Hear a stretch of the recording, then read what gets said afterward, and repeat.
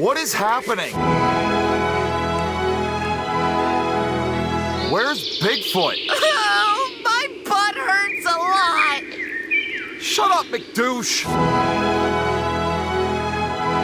Wait a second, where's Dom? Dom! So Bigfoot is missing, Dom is missing.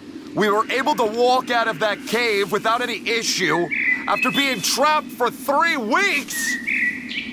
Does any of that seem strange to you, McDouche? I'm going to be able to shit twice as much now. Where did Dom and Bigfoot go? 800 likes on the video to find out in next week's episode. What's happening, everybody? I am Michael Mrucz, and welcome back to NASCAR 15th season. Do you ever look around your desk and then you say to yourself, damn, I didn't realize I was that disgusting. I could draw a smiley face with the amount of dust that I got over in that area. I'm gonna do that. I'm gonna put a picture up on the screen. I wiped that off. I don't need anybody walking in here and seeing that. Last week out, we had a pretty terrible car, and that's fitting because it was sponsored by Black Flags Matter. So of course it was just gonna be a big pile of shit. But somehow we were able to rebound and we ended up with a 2nd place spot, but it wasn't easy. A couple of accidents early on allowed me to go down the pit road and adjust on the car a bit, but that didn't help at all. It really didn't. The car was just slow. It didn't turn very well, and we were very far off of the pace the entire race. But there were only a couple of yellows, and that led to green flag pit stops, and as per usual in the Eutechnic saga, when the AI has to make green flag pit stops, we can usually outsmart them, and that's what we did. We ended up in 2nd place because we outsmarted a computer. Typically, against a regular computer, that would make me look like a freaking genius, but against the Eutechnic's computer, it's not saying a lot. Still came out of it with a 2nd place, and that helps us extend our points lead up over Jamike, who's in 4th. We're now over 100 points ahead of him. I would imagine we're gonna hold this points lead up until the playoffs start. The chase starts. I don't know what to call it. So Jamike follows us in 4th. Then you got Bushy in 2nd. T-Rex, who scored his 1st win at New Hampshire last week, follows that up in 3rd spot. And then Candy Cane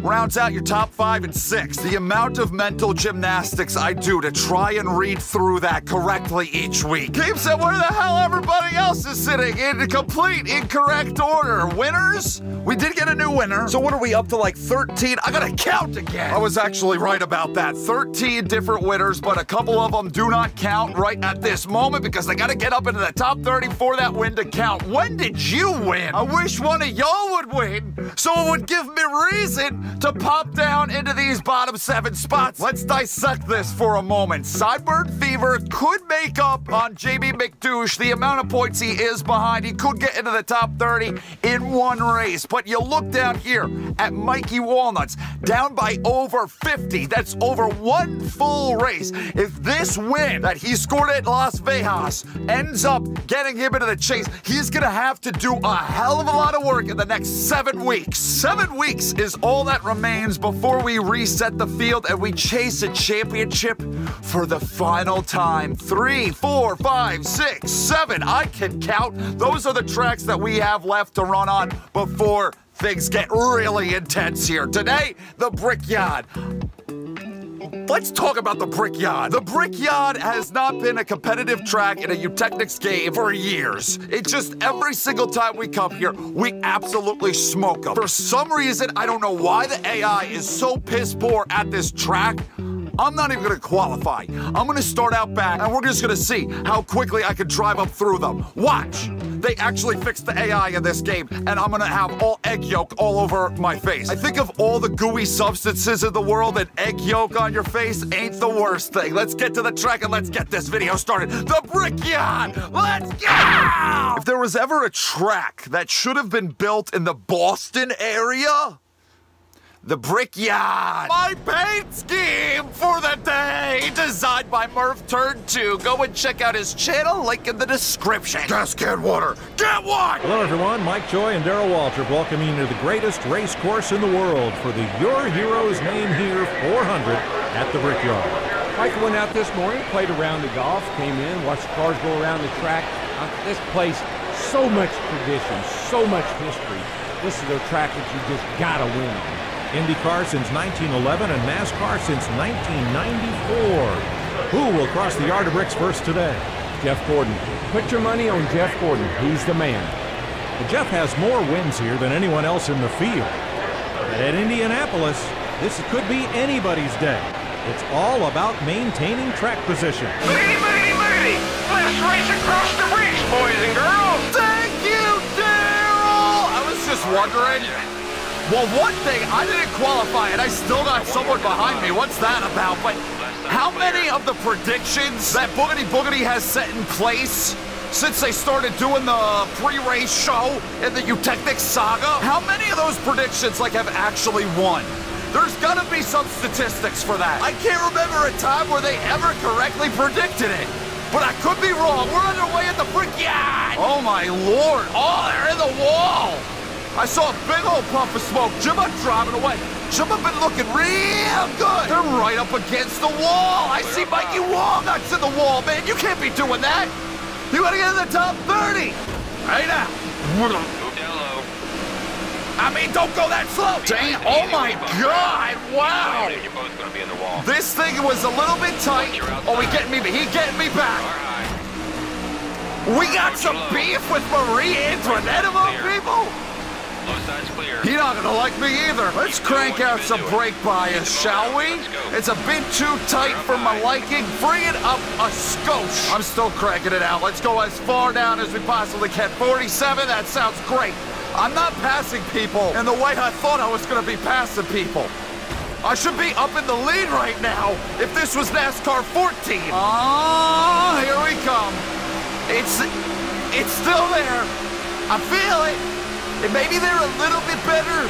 Maybe they've been improved a touch, but we're still gonna get them today. Damn, Mikey Walnuts just is stuck on that outside line, not going anywhere, dropping to the back, not gonna score any points. He's got like the kiss of death attached to him. Ever since he screwed me at the Sonobis, his whole season ain't for crap anymore. Okay, they actually, I think they're, you know, they might be better than I thought that they were. They're better than I was giving them credit for. They're not nearly as slow as they always have been before. Maybe I should have qualified. Was it 13 or 14 where I had about like half a lap lead put up on these guys just by my driving alone? Like, it wasn't by pit strategy. It wasn't by none of that. I just drove away and and it was like in barely any time at all. This is different, even though McDouche is slow, but that's nothing to really factor into this. He's always slow. They've made them more competitive. You know, someone commented recently, we haven't seen a wall pop in a while. Remember when we started off this series? The first few episodes of the NASCAR 15 season, we were getting good amounts of wall pops out of the AI. When was the last time we had one? I can't really even think of the last race where we saw one of those. Maybe today is the day. Oh, you want it? You want to go again? You want to do this again? You okay, buddy? Catch your breath. Slow it down. Caution's out. You ain't gonna piss in my cereal bowl. He learned. Talking. Damn! I learned. I think I knocked out a filling. I gotta pit because this car is not going anywhere anytime soon. You know where it's going? To the unemployment line. A lot of people pit. All right, so there's gonna be a few that are still gonna look to pit in another. We're like halfway on fuel in another 7 laps or so. We're gonna be able to make it on one more stop. Everybody that stays out, they probably can't even make it on one more stop. Those 6. All of them right there, you see, all of their crew chiefs are fired. It just doesn't make any sense to me. Why would you not pit right there? And then you can, all the rest of us, all the sane people that are actually with it in this reality, know that you can make it on one more stop from here. I guess the top 6, we'll see what the top 6's strategy is. Got a gun, where the hell is it? It worked? I'm gonna make sure you wish you were never born. You keep hitting me. Who do you think you are? Car approaching high. One down low. I thought that was not even gonna be a yellow. I almost thought he was gonna save it, man. Bam! Now McDouche ended up being the one that wishes he wasn't ever born. That probably hurt a lot. It would appear not all of them pitted, but some of them did. Stay the fuck away from me! That's gotta be the most unlikely rival that I could have formed in the NASCAR 15. Mikey Moves versus Mikey Walnuts? Like... Oh, you going around, bitch! You just... Or did I cut across? Did I get into hamster? You coming in, buddy? You staying out? I'm gonna stay out. And all right, that was on me. I'm sorry. Man, fuck that. You're always wrong. Mikey Walnuts ain't even anywhere near the front unless we're at Las Viagra. And somehow, some way, we formed this hatred for each other. Did not anticipate that when starting NASCAR 15 season. Are these guys friggin' nuts? Oh. Looking really good. He really was thinking about making it 4. Holy shit. All right, that's good. All these restarts. What are these restarts, man? Part of the issue is this car is way too loose. I freed it up way too much for these corners. You gotta get off my bumper at some point. Everybody's grabbing wall. They're doing it behind me. They're doing it in front of me. I'm waiting for a wall pop. I'm waiting for the big one. Just because you're former winner here doesn't mean you fucking own the place and you can drive like a dick. 3 wide. 3 wide. I would have tried to... He's charging. Man's thought was he gonna go down to the grass to make that pass? Car closer on the inside. What is with all of them sticking it in on me? Like they got a shiv that they just made in their prison cell. Absolutely incredible speed on the outside lane. At this track, where in real life there is absolutely no fucking speed out there. Look at Sideburn Fever. Do I gotta try this outside lane? They're making so many passes out there. You know what? I'm gonna do it and it's gonna look like an ugly finger painting from a toddler at preschool. They make it look like fucking Mona Lisa art. I make it look like some stupid doodle that you're forced to hang up on the refrigerator. Welcome to Michael Mrucz's Mid-Race, presented by Gasket Water. This is an odd Indy. Was not anticipating any of this because of how broken and bad Indy has been and the Eutechnic saga. This is an actual challenge. It almost feels like we rewrapped the car that we had at New Hampshire. Though I gotta say, the New Hampshire car was worse than this. We couldn't pass anybody at New Hampshire. At least here we're semi-competitive, but not really. We're not that fast. Looking low. They're on the left. On the bottom, 2 back. Oh, man! Yellow flag, yellow. I'm surprised we don't get more accidents like that at this track. When's the last time you saw a straightaway accident on the oval? Oh my, that's what you get! That's what you get! What is going on? The safety crews are clear of the track. Arrow's now open. Crew's on the wall. If we had more stuff like that, NASCAR Cup Series would still be racing on the oval. Maybe it's good we don't see any accidents on the straightaways if it's... There are gonna be no drivers left. All right, let me handle this. This is not going to make us whole. What? We're not gonna be able to make it to the end of the race from here. I don't believe going back in the other direction. We're tightening it up a little bit because it was a little bit too free. Currently in 30 seconds. Yikes. So we've got a lot of work to do in the second half of this race. Probably another pit stop is coming. This race, it's getting good. It's interesting. I like the interesting one. This has been Michael Mrucz's Mid-Race, represented by Gasket Water. Said this before, like, I love the races where it's not just a cakewalk, it's not a gimme, no pit strategy getting me to the front. I have to work my balls off if I want to get up near that front. Today is one of those days. Well, we're on the outside. We're passing a guy. Let's keep it up. Uh-oh. Now. Keep working. So apparently it's good for turn 1, but turn 2, you don't want to be in the outside lane anymore. No, McDouche. No. Now where? Like, oh my God! It just kind of has a mind of its own at the moment. Where was I supposed to? Where am I supposed to go here? Am I supposed to go to? This is so. This is difficult. They swung it in the complete opposite direction. It was so easy to win here before. Now it's really hard. Sorry. That's it, dude. Every position is more points. She ain't gonna be thrilled with me Looking really good, bud. after this race. There, bud. Damn it! You're good low. And now I got redneck Jesus all up on my shit. There's just like there's no fucking breathing room. The amount of friggin' guys that brake check you as you're getting into these corners, going so stupid, slow, get out of the way, Grandma. Oh my, again, another one. Like, there's nowhere for me to go. Might be too tight. 95 car down the pit road. It's now, I can't find that sweet spot. Like right in the middle where it's comfy.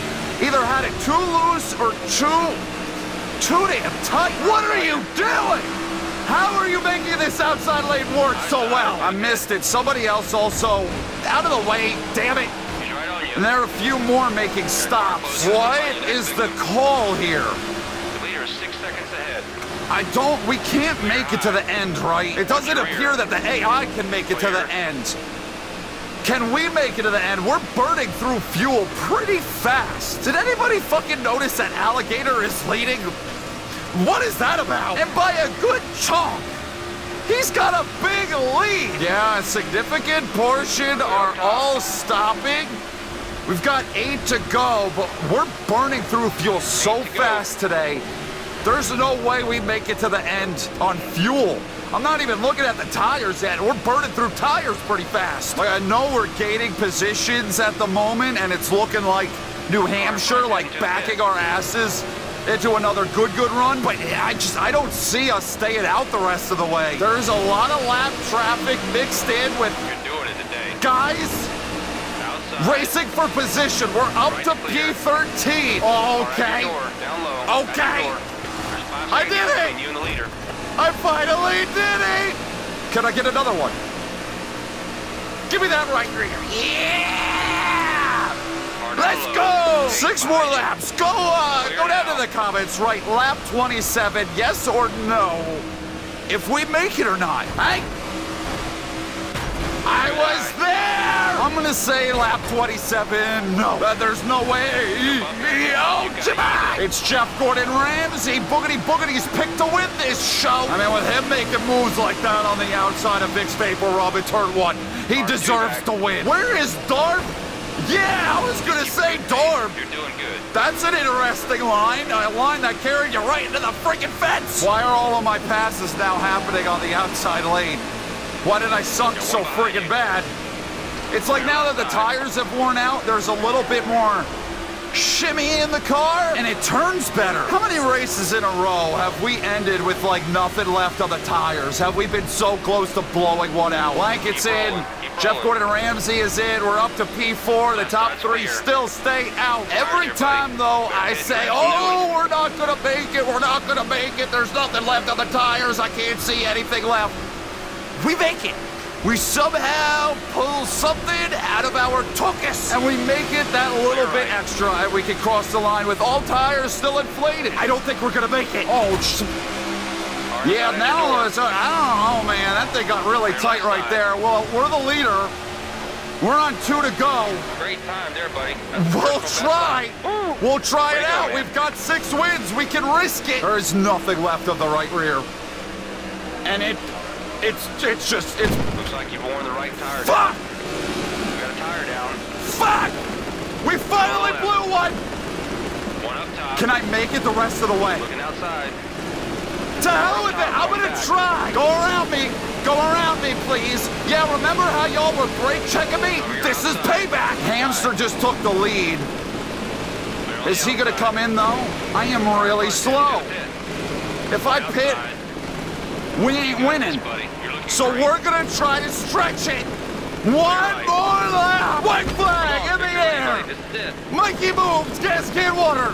Trying to win the Brickyard 400 on 3 wheels. King Louie did this, didn't he? At like Silverstone, something like F1. If he can do it, I can do it. We can do this all day. You're goddamn right we can. The only place where I might see an issue is, what happens if the right front blows out? If the right front lets down, Booby Labonte is in second and is gating fast. I think we're gonna win. There's not enough time. If there was like one more lap, listen to that tire. Refresh that. It sounds like McDouche's asshole after Bigfoot had his way with him. I kind of feel bad because Booby Labonte is in second, and that would have been a hell of a win. But this is a hell of a win for us. We just won the Brickyard on 3 tires. Do you guys expect me? Oh, you put a new tire on it. Well, that's helpful. I guess they just had one lying around that they slapped on there so I could burn it down like this. I've never seen someone do that before, but I guess I've never really seen anybody win on a blown out tire. I'm a little bit disappointed, to be honest with you. If you blow out a tire, the car gets like, you can't control it. It gets really loose, you spit out. I was just slower. It just made me slower. It made the car tighter, but the handling wasn't affected that much.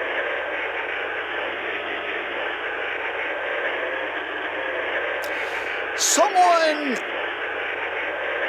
didn't turn their radio off, or someone is playing Stairway to Heaven in reverse. Are you telling me I'm gonna have to listen to this the entire time I'm going through this rundown? Let's make it fast. Booby Labonte ends up in...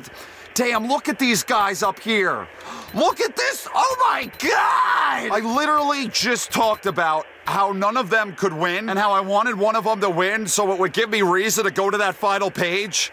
And I stake up the show and I steal it. Tony the Tiger, he looked pretty damn good at one point in this race. I don't know where Jumba ended up. Jumba was dominant as well. Look at you, ended up in 12th after you became a bird. They cannot get the strategy down.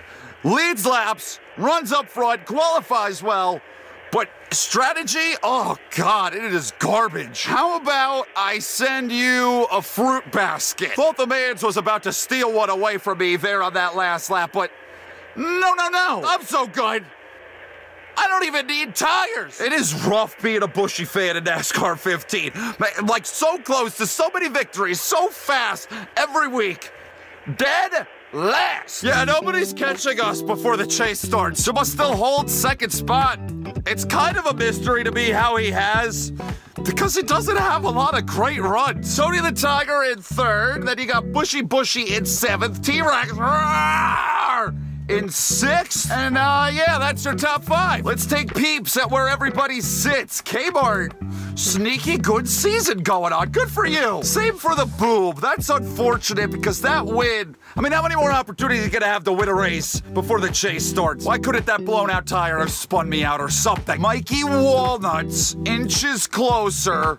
Who's actually on the cut line? Oh, it's McDouche. All right, so McDouche is actually in 30th spot. 393.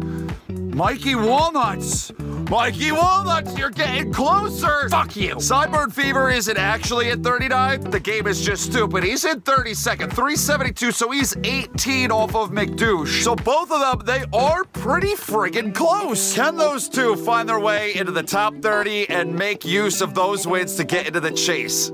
Let me know in the comments. I don't know how I feel. I don't know if it's gonna... I could see Sideburn Fever doing it, but Mikey Walnuts has so many bad runs. And if he keeps fucking with me and it keeps pissing me off, he's gonna have even more bad runs. I'm not sure if I think both of them, one of them. I think I lean towards one of them. Let me know in the comments what you guys think. I'm done for now. Next week is Pocono. We're headed back to my home state. Where did we run their first race? 2nd spot. Okay, probably weren't. I remember we weren't good. Pit strategy, much like. Yeah, there's an awful lot of pit strategy going on here, isn't there? It's been a summer of stupidity for the AI. So next week, Pocono. Hope you guys will check that out. I'm done for now. Thank you for watching. I love, yeah, every single last one of you. I will see you in the next video. I wonder if they're gonna actually get New Hampshire. It's supposed to rain a lot. This might be the only racing you're getting this Sunday. At least it was a good one. I'll see you in the next one, everybody. Goodbye!